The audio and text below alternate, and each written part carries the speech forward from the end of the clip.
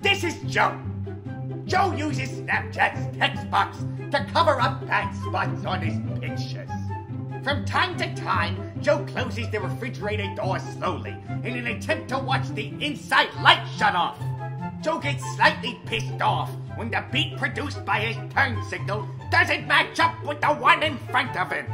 Joe cringes when he remembers something weird that he did years ago.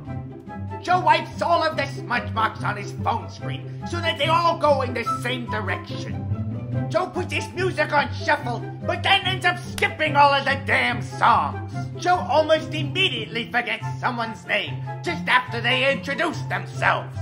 When he's in the shower, Joe collects water in his arms, then lets it drop to the floor to create the splash sound.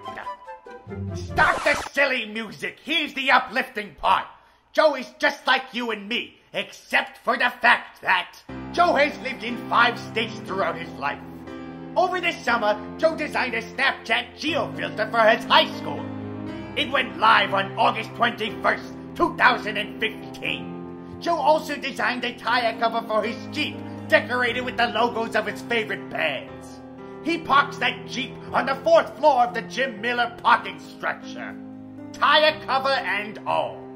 Joe keeps a small journal with him at all times, and in his spare time, he writes. Joe writes songs, poetry, screenplays, and erotic literature. He's kidding about the erotic literature. It should be noted that Joe's passion is comedy. Joe believes that comedy has the power to connect us all. Joe shares motions, notions, devotions, and emotions with everyone in his life.